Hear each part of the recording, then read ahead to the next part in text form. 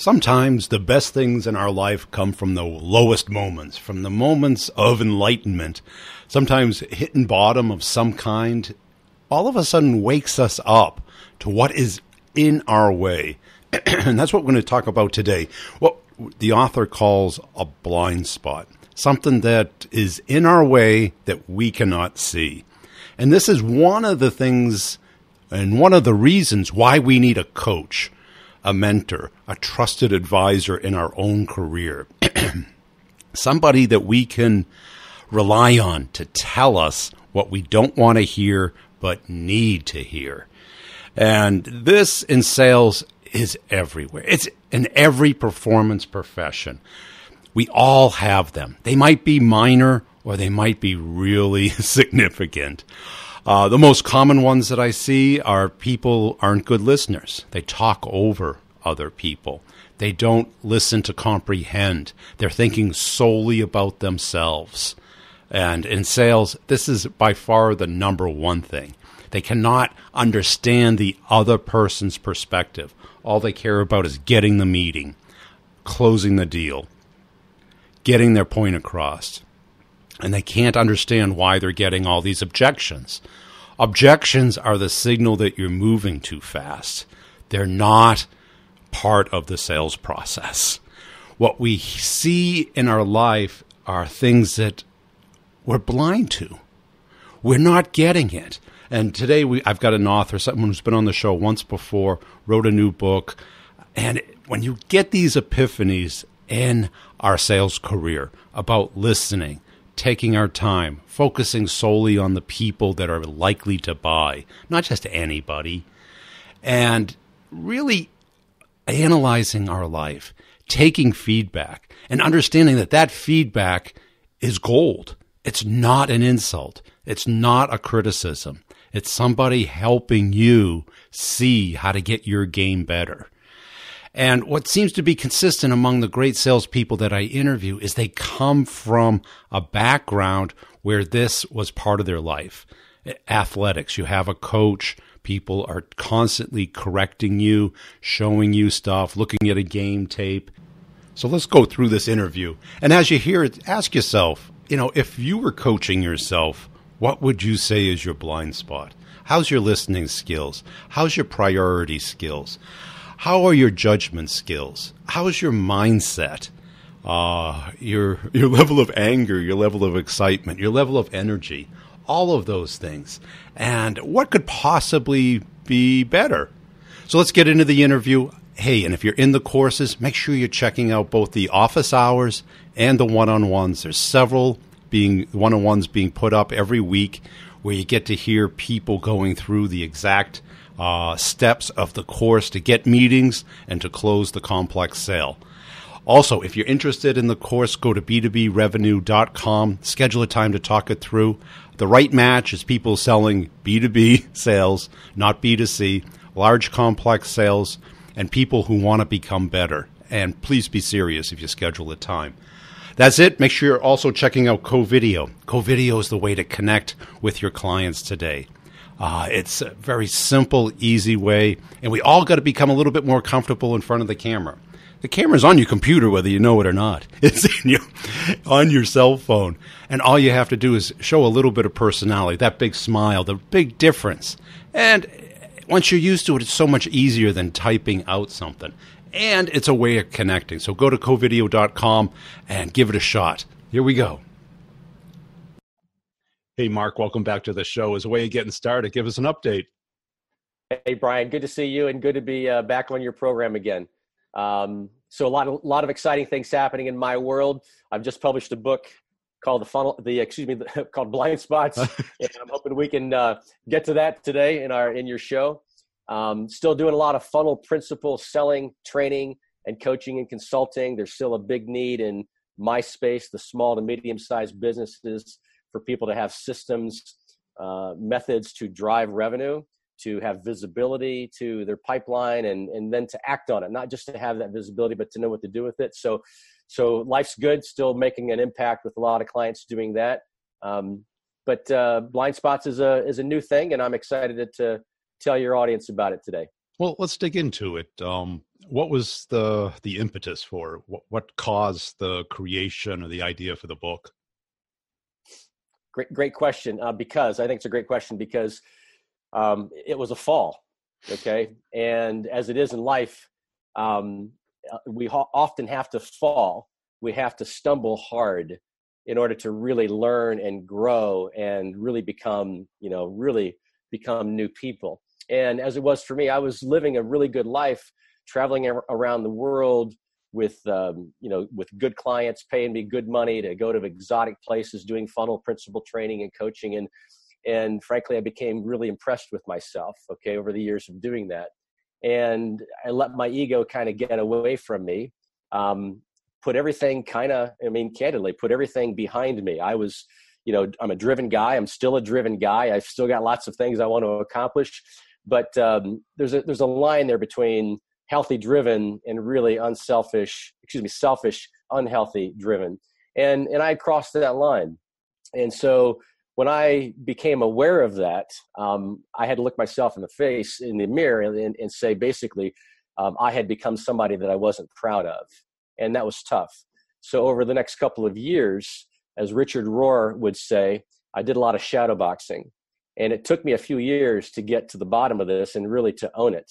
Yeah. And to not, commit harakiri, right? I mean, it's like there's still a life for me beyond this really selfish world I've been living. So that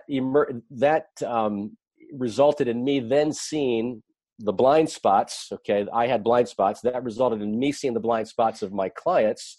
That resulted in me introducing them to this idea of blind spots. And my story stopped a lot of people dead in their tracks because I opened up. These are clients. They're paying me to help them be better coaches and leaders. And I'm telling them how I fell hard and and they're like, wow, that's really interesting. What it was, Brian, was a lot of people being able to relate, right? Yeah. Like everybody's got, for me, it happened in Singapore. Okay. I won't go into it, but my down moment that started. I read about it. Singapore. Okay. Well, okay. There it is. It's in the book. Yeah. So everybody has a Singapore moment, I like to say, right? I've got a friend right now who's got some marital issues and he's going through a Singapore moment, and he'll emerge if he allows this to happen, he'll emerge on the other side of this really, really deep valley. A stronger guy, a better man. He's a consultant. He'll be a better consultant. So I've been doing more and more of this blind spots type of coaching then with my clients. I've never had more fun in my life. Yeah. I mean, I love funnel principle and I believe we've made an impact. It doesn't compare to the impact I'm having with people. And so that's what I'm doing. So let's define what is a blind spot in the context of the book. Sure. So a blind spot is behaviors that you don't know you commit, okay, that prevents you from creating an emotional connection with somebody. Okay. All right. So that's a problem because if you lead a team, you take a sports analogy, right? We overuse them, but they're pretty good most of the time. If you have a team of people, whether it's a youth soccer, if it's professional football, whatever, if you don't emotionally connect, then your players are not going to give you everything they have to give. Right. As it is with a sales team. If you have a sales leader, think about sales leaders you've worked for in the past. Oh, yourself. I think a few. Okay. And you probably think of those maybe that you didn't emotionally connect with, and those hopefully that you did. You would have done anything for these people, and you did work really hard, and you benefited in that. So maybe it's obvious why that's important to emotionally connect. So blind spots prevent leaders from creating those emotional connections. And that's a problem. So let me make sure I understand. I'm interpreting it as this blind spot is blocking the communication and the trust between the manager and the team players. And what ends up happening, and you can tell me if I'm right or not, is that you end up playing Office Space instead of working. Yeah, right? No, that's true. Yeah, they're asking, what's your gut feel about the deal? And you're telling them what they want to hear versus the truth, because if you tell them the truth, you're going to go down this rat hole that isn't going to help you. Maybe so. Let me give you a couple of examples, because that'll help. So what I do, clients hire me to listen to the coaching conversations between their frontline managers and their salespeople. Typically, that's a funnel audit 60-minute conversation that we've taught them to do, but it can be some other conversations too. So I hear a salesperson on one of these who's excited about a new meeting he just landed with a prospect that he's been chasing down for probably 6 months, right? And I'm listening, three-way call, I'm listening, and I'm getting all jacked up, okay? But I don't say anything because my role is to listen. And I'm hoping the manager goes, fantastic, Frank, that's great. Great. Hey, what a lesson in persistence. Or, okay, hey, you know what? Let's make sure we got a great call plan for this guy. When's the meeting, right? Didn't get that. Instead, I got, we're on the phone, so I got silence, reflection. And then the manager says, is it on your funnel? And I wanted to leap through the phone and say, man, did you miss that by a mile? Now, your listeners might say, okay, yeah, I've done that before. Is that really a big deal? I'm saying that when that happens week after week after week after week, and other blind spots like that where you're not connecting with your people, yes, it's a big deal, right? Because at the end of the day, we really do, even the hardest core salespeople who you think don't have an emotion in their body, they're just so driven. They want to work for somebody. They want to follow a leader that they believe in. And when you don't emotionally connect with your people, then they can end up leaving because they're just not getting what they need. So what I heard there was the manager only cared about their vantage point. Was it in the pipeline so that they could manage it? Yes. Right. They weren't adding value. They weren't giving feedback. They weren't congratulating. They weren't connecting, because what you really want to do is, well, how'd you get that? What changed? Yeah. How to go? Tell me about it. Where you going next with it? Feed it. Give it energy. Yeah. Mike Bosworth, I attended a seminar Mike gave. He wrote a book, What Great Leaders Do, What Great Salespeople Do, back in 2010. And he was selling his storytelling product. Okay. Yeah. And I sat through a 3-day seminar that Mike personally delivered up in Minneapolis. And he talks about tending the story. So we've all, as salespeople, we've now been dipped in this value of storytelling, right? You can go and get trained in how to tell good stories. But part of that storytelling he showed us was tending stories. So how well you listen. It's like, I have this really selfish part about me. It's not a blind spot because I know it, okay? When somebody asks me a question, I'm expecting that they're interested in hearing the answer. Or solving a problem, maybe. I don't mean a 15-minute answer because somebody needs to cut me off too. But it's like, okay, are you engaging? Are you connecting with me, right? And so when people will ask me something that they're interested in, whatever it is, right? Cocktail party, networking event. I'm really good one-on-one because I love to connect with people and all that. So when somebody doesn't do that to me, immediately it's like, I'm not feeling it. This guy just asked me a question, or she just asked me a question, and I'm just not feeling like I want to continue the conversation. Let me give you another example. I'm in a conference room coaching a sales manager, and her boss kind of barges into the conference room and looks at her and says, you caused me to miss my number this quarter. And then goes into a little bit of, not good kind of, conversation about how that upset him and how that's going to affect the business. I kind of wanted to crawl under the table because it was kind of random. It was in the middle of something we were doing. And to me, that's a blind spot because that guy, he's a client of mine too. I know he deeply cares for his manager, and I know that he wants her to understand why the number was missed and what she has to own up to that. And I know he wants her to not miss the number next quarter. So isn't there a better way to have that conversation than the way he had it? I believe the answer is yes. I had another client of mine in a coaching session.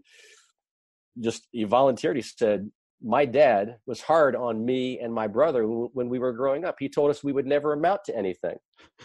And I'm saying, what kind of father does that? That's not motivating. That's mean language in the most intimate kind of relationship, a parent and a child, right? Do I believe he meant harm to his? Yeah.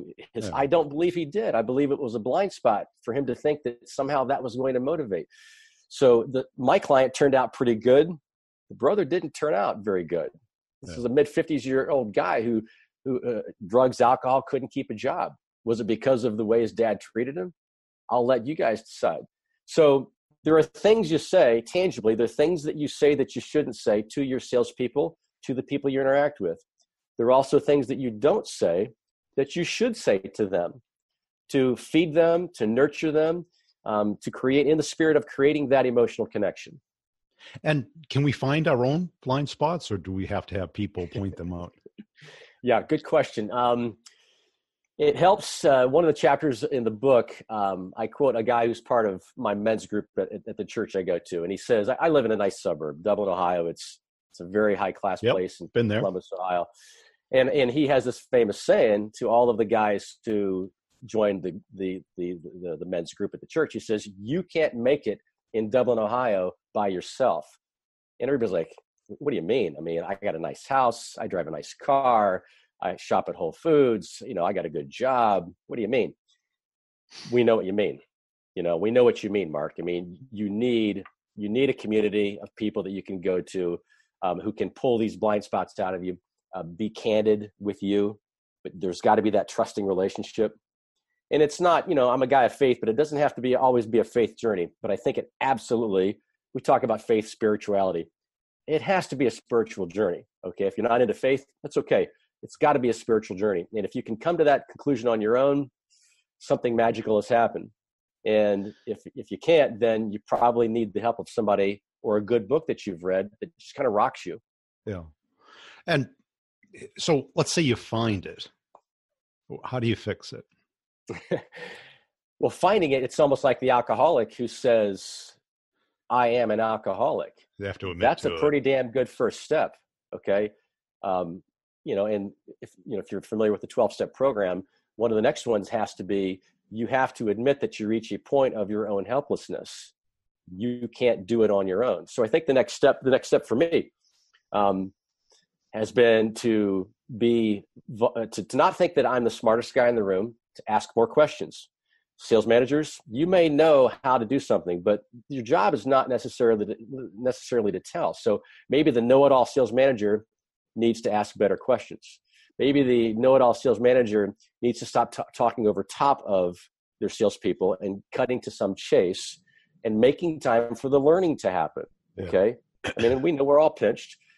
So I think it helps to have somebody who can be a mentor, a guide, a coach for you on this journey, because it's really hard, if not impossible, to do it on your own. So maybe the next step is to submit, get a coach, or seek advice from somebody within your company, outside of your company. How can I be a better, more effective leader of my salespeople? Now, the most of the ones that I've seen have to do with this inner mindset versus outer mindset, meaning that they view the world self-centered instead of what the other person is thinking. And so I'd say, like, number one would be bad listener. Would you agree with Absolutely. that? Yeah. Bad listener. And then if you cut behind that, why is someone a bad listener? Maybe because they think they've already got the answer. Maybe. Okay. Let me go down the list, right? Yeah. Maybe they don't have the patience to hear the answer maybe they don't think they have time. Maybe they don't see that that's their role. Maybe they don't see, when you ask a sales manager, what is your role? I think we'd get a lot of different answers. And there may be there's complexity to it. Okay. But maybe they see a slice of the role and they're not seeing the wholeness of the role. Yeah. Right. So let me be clear too about something. Sometimes people will think that this is like, okay, getting in touch with your feminine side, working on your softer skills, chilling out. And that can be what it looks like, on the surface. But what it really is it's admitting that there's something about you that may not be as effective as you think it is. And for example, I get into conversations with my clients all the time about somebody who probably needs to go. Henry Cloud, one of my favorite books, Necessary Endings. I get a lot of managers who struggle to create the necessary ending to send somebody on their way to somewhere else where they can be successful doing something else, right? Yeah. And the world needs compassion and empathy when you do that, but what the business needs is a salesperson who comes to that conclusion faster. I help them come to those conclusions faster all the time. To me, that's an act of mercy to tell somebody, after a lot of thinking, you don't fit here. Right. You have to go somewhere else. So I think that's part of blind spots as well, too. And do you see the manager who doesn't understand what leadership is, that they look at it as pure management, accounting, operations, as opposed to how to do the job using judgment and skills instead of just the dashboard jockeys? I think so. I think so. In fact, it's so interesting, Brian, that you say that, because the first title of my book was the transparency of something or other. And I'm like, who the hell is going to buy a book like that? But the source of that was, as I looked at all my clients, everybody's got CRM nowadays, and everybody's going to big data, and everybody wants the analytics. And what that's done, and what I've seen in my small world, is, frankly, it's squeezed out coaching conversations. It's like, get to the numbers. Tell me why your funnel looks the way it does. Tell me why this is not happening. I don't have a lot of time. I got to get on to something else because the data tells me everything I got to know. And so coaching, don't really have time for that. Go sell something. So to me, all of the data stuff has been, to me, ironically, the transparency, right? The transparency has not allowed us to see what's happening right in front of us. So yes, I believe that's happening. The data has just created a bunch of actors, meaning, like I heard this discussion about win rate. Well, if you want to increase win rate, work on less deals. That's all you have to do. You're not generating more revenue. Yeah. You're just making the manager see what he wants to see. 300% of pipeline. How many times have we heard that? It trickles down. Everyone makes it up. That's not data. That's crap. Yeah. Right. And I see everyone's going to this AI and data. And like, as soon as you tell a rep how you judge them, they're going to represent it that way. Right. A smart rep. Absolutely. It's like be stupid not to. Yeah. And if a rep says that guy doesn't bring anything to my game, this is what I heard my whole career. I had probably 2 out of 20 managers that were worth anything. And all of a sudden, all the reps would just avoid the manager. Mm-hmm. And the manager was just a spreadsheet jockey, now a dashboard jockey, and is not adding any value. And that person's getting paid a ton of money to do an entry-level bookkeeper's job. Mm-hmm. That's a good way to put it. Right? It's like, and you roll that someone up, $50K right? to do that. Why is he doing that?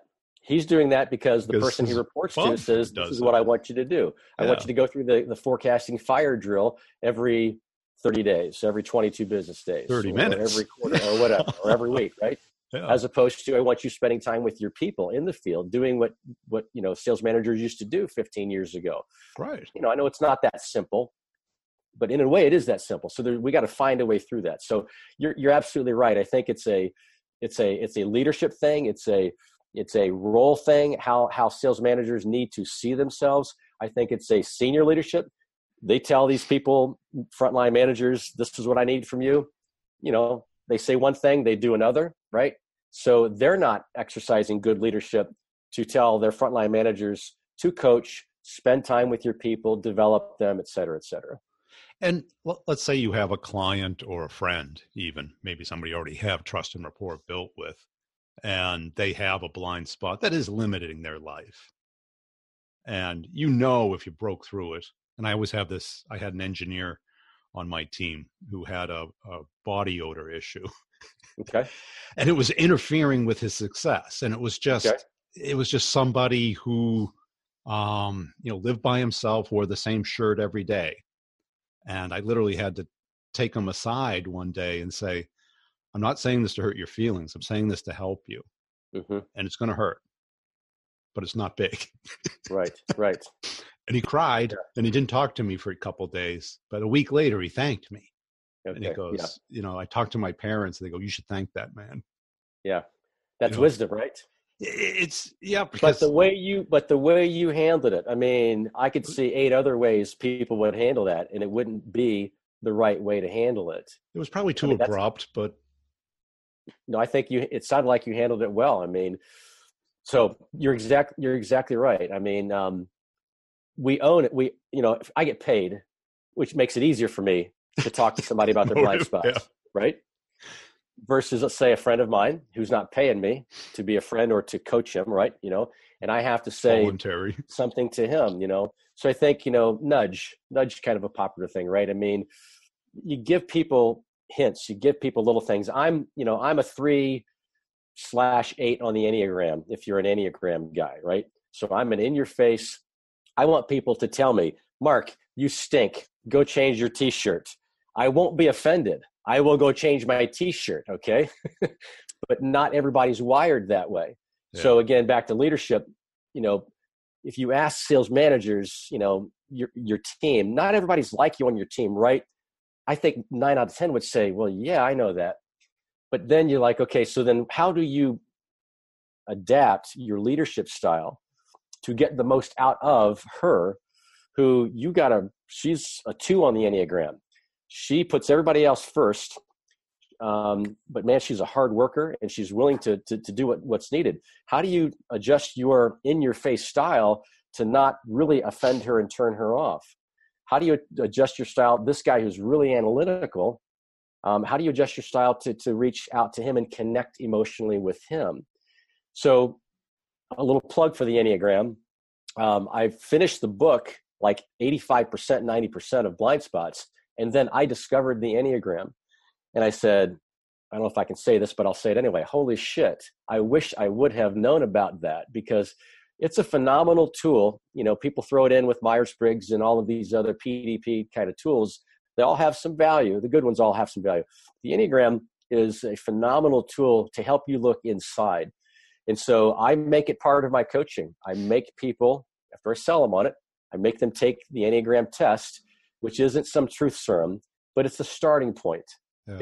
It suggests that you are such and such type of person. Let's continue that dialogue if you're okay.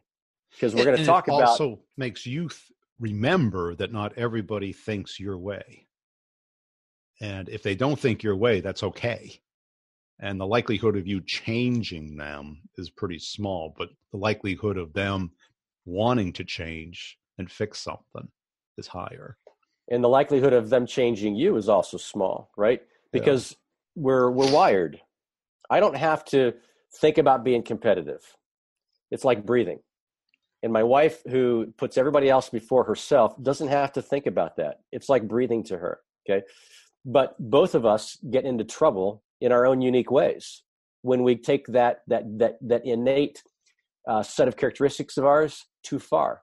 Yeah. She becomes resentful of people she puts before herself, ironically, right? When they don't start to reciprocate. Yeah. My competitiveness turns ugly when, in a personal matter, right? Playing cards at home. I mean, I'm sorry. Win. It's hard for me to dial it down, right? Dad, take it easy. It's just a game of nature, right? No, it's not, right? So it is. It's about self. I saw a study here on my desk, a study that a consulting company did recently, Green Peak Partners. They talked about how the top traits of CEOs that they studied, the top traits, a high level of self-awareness. Yeah. Okay. So I got a lot of clients that don't have a high level of self-awareness. And what it looks like is saying something that they shouldn't have said. There was a much better way, or not saying something that they should have said that would have made that emotional connection.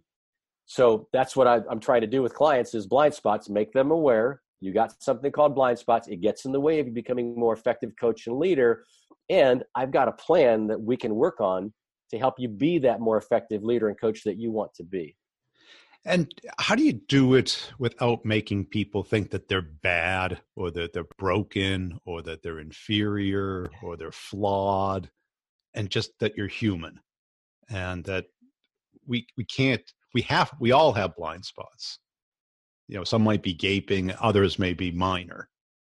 And, yes. And I think everybody wants to be better. I don't think if you asked anybody, oh, I'm perfect. Thank you. Thanks for checking. And they try to get better the only way they know how. They double down on the things that have gotten them better before. Okay. Yeah. So I was doubling down in pursuing, the world domination of funnel principle, right? And growing my empire. Okay. The only way I knew how: work harder, spend more time in the office, travel more, make more calls, blah, blah, blah. And I didn't see what was happening back at home. But I also didn't see what's happening, in my community. I mean, I didn't have time for service. So I think how I help people become aware of this and to realize you're not a bad person is when I go first. And this, I credit this to Mike Bosworth. He taught us in this class. When you go first, it has an incredible impact on people. Meaning, when you are vulnerable, you're more likely to get somebody that you're talking to, for them to somehow be more vulnerable too, because you've just made it safe to be vulnerable. So that's one thing. So leaders, and studies are showing this: more humble, more vulnerable, you're more powerful. You have more influence. Okay, so that's one way. I use the Enneagram tool to show people that you're wired. You're wired, and you can't rewire yourself. That doesn't mean you can't change. It just means that your innate motivations drive certain behaviors. And sometimes those behaviors are beautiful. If you're a great organizer, a leader, we've all been in those meetings where it's like, perfect. I know the purpose. I know why we're here. And Jane keeps it on track. And we finished 5 minutes early, right? And we've all been in those meetings so somebody who doesn't have a good skill set of organizing a meeting and keeping it on track doesn't make them a bad person.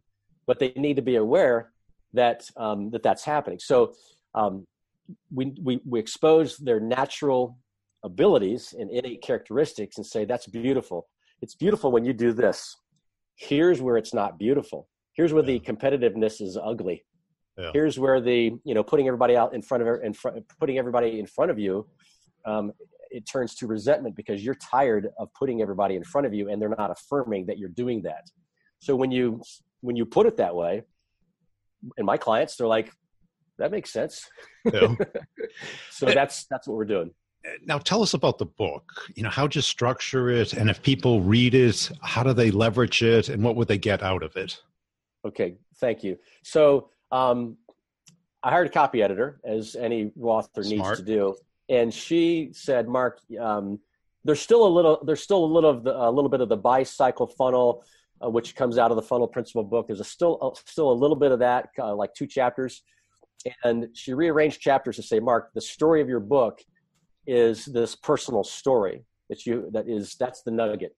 So we put all that up front, and I call it getting in your own way. Okay. So we don't know, we get in our own way. So I tell people, opening chapter, you get in your own way. Let me tell you what that looks like, right? You say things you shouldn't say. You don't say things that you should say, blah, blah, blah, right? So then how do you get out of your own way? So let's talk about how do you get out of your own way. Another chapter, how do you stay out of your own way? Okay, so got awareness. I find myself catching myself, but you know what? It's frankly, it's a lifelong journey. So how do I get on that lifelong journey plan to continue to be the great sales coach and leader that I need to be, right? So basically it's structured, awareness, why that's happening, and what you can do about it. So I think people reading it, what they'll get out of it is, I think they'll see a successful guy who has basically said, I'm pouring out my soul.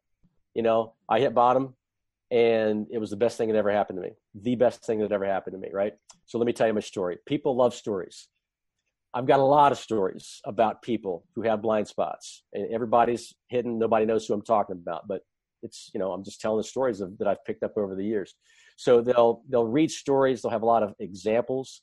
They'll have specific things they can do. Stop judging people. Stop trying to fix your salespeople. You can't fix them. Stop trying to do that. Connect with them, step back, understand, listen better, be more observant, blah, blah, blah. So they'll pick up some ideas for how to leverage this concept of blind spots to be a more effective coach and leader. Cool. And just pick it up on Amazon? It's on Amazon, yes. We have a Kindle version. We have the hard cover version. It's actually a soft cover. And we will hopefully, maybe by the the end of the year, we'll have an audio version too. Cool. And where can people go to follow you? www.breakthrough-sales.com. I'm putting a lot of stuff out on LinkedIn, tips and things. We also have a blog called blindspotsinsales.blog. So I'm really socializing the idea on that. And you might find me in an airport somewhere too. Why don't you take a look at list out the skills that you think salespeople must have: listening, understanding, questioning, understanding the decision-making process. And that one is something that very few people understand. I recently posted a video on LinkedIn about don't ask what your decision-making process is. Why? Because they don't know. Yeah, they're going to say, oh, I'm going to take this and send it to my manager. Well, they might, but that's not a decision-making process. The manager is going to be like, what do I do with this? That is what I teach in Closing the Complex Sale. It is understanding how people work and how companies make decisions. Nobody else teaches this. It's not in any book. I've seen it nowhere. Yeah, there's people who have labeled the people coaches, champions, economic buyers, and that's good to know, but that's not how the process works. That's just naming the people. If you were a mechanic, you learn how engines work. You don't have to understand mechanical engineering, but you do have to understand how the engine works. You can't fix a car by sitting in the driver's seat. You have to open the hood and get in. And you have to learn from a master mechanic who's been fixing cars for 20, 30 years. And that's what Closing the Complex Sale is about, is understanding how those decisions get made and how to control it and keep it moving and fix it if it breaks and prevent it from getting broken, which is even more important. And the only way to do that is understand how companies make decisions. There wasn't one legitimate comment on that whole post because everybody just kept coming up with, well, I asked, how did you do it last time? Well, what if there was no last time?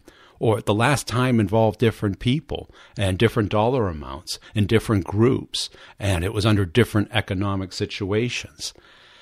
This is what people don't understand about the complex sale. They're looking from the outside in. What I do is I open the black box of how companies make decisions. Because guess what? I had to figure it out. And I don't like to waste my time. So instead of asking questions and waiting and hoping and calling in and going top down and pushing and using discounts, I figured out how companies make decisions and how to guide them through that process. So if that's what you're up against, go to b2brevenue.com and sign up for Closing the Complex Sale. Now, all the courses include 3 major things. All access to the content day one. It's not trickled through.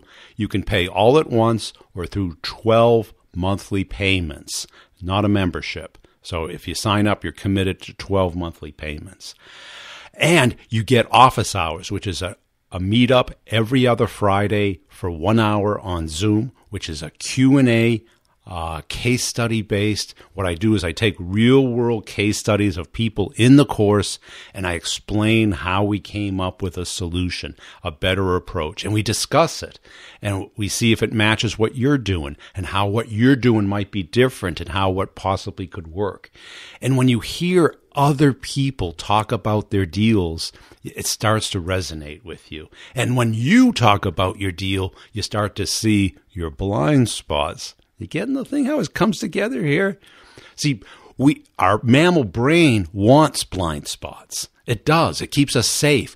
But our mammal brain only cares about today, our next meal, surviving till tomorrow. It's a conscious mind that has to get us thinking ahead and thinking through the large, complex deals. And that's why it's so hard and so few people are good at it. Now, you may have another problem, which is getting into new accounts. And guess what? The pitch doesn't work anymore because they're pitched to death. They're pounded all day, and there's no level of interest. We're not meeting them where they are and building up the interest. And in that course, I show you how to do it, how to go and attack cold accounts, and how to build it up. And the success that people are having is just phenomenal. And yes, I'll have them on the show, but not everybody has time to do a podcast like you and me. So go to b2brevenue.com. You want to schedule a time to talk about it. There's my calendar link there. Click on the courses, take a look at them. And the other element that both courses have is unlimited one-on-ones, which is a 30-minute Zoom call with me applying the course to what you're trying to accomplish. So you get to talk with me. And if it didn't work, do you think I'd offer free one-on-ones? No, I love doing them because it does work. Also, check out the other podcasts, Sales Questions, Brutally Honest Answers, and the B2B Revenue Leadership Show. Check out the YouTube channel, Maverick Method on YouTube. And if you see my stuff on LinkedIn, do me a favor, hit a little thumbs up, a little likey, a little comment, a little share. I'd really appreciate that. And tell somebody about the podcast this week. And we'll see you next time.